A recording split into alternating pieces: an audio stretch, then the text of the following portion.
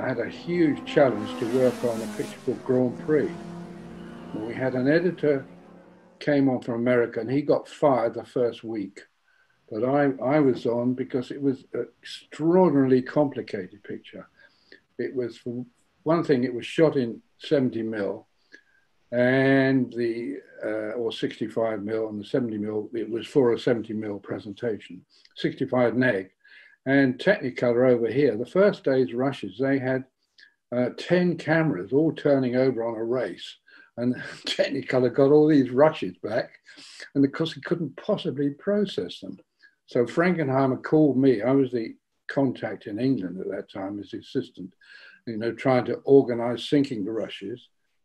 And the sound came out. We had all the sound ready, but no picture because it all had to be printed down from the 65 onto 35. And then it all had to be numbered.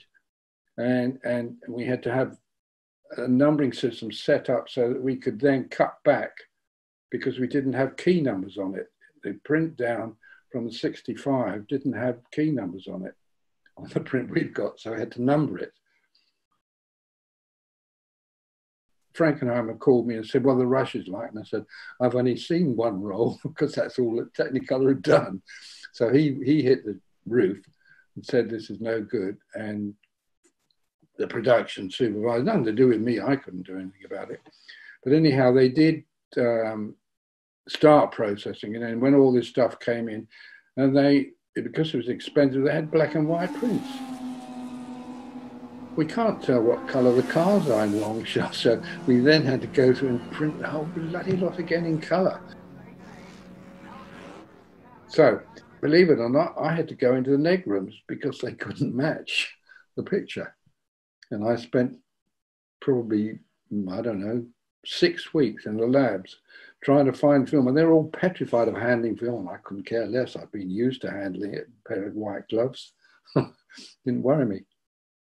So that was an interesting, and I have to say, won the editing Oscar and he won the sound Oscar. And I didn't get an Oscar because I wasn't an editor. But I mean, it was a privilege to be on that picture. And it still stands out. It's still a bloody good picture today. I think it's something that younger people don't appreciate too much, is the physicality of working with actual film. Oh, sure. And the weight of it. The weight film was terribly heavy.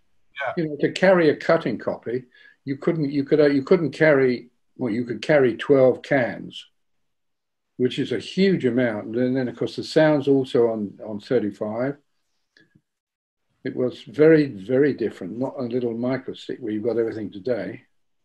Yeah, exactly. Exactly. No, it just occurs to me that that's a part of the history that gets kind of lost in the romanticism of film is the actual physical work. Oh yeah, the handling of it. I mean, when you cut a film, I mean, I cut a lot of films.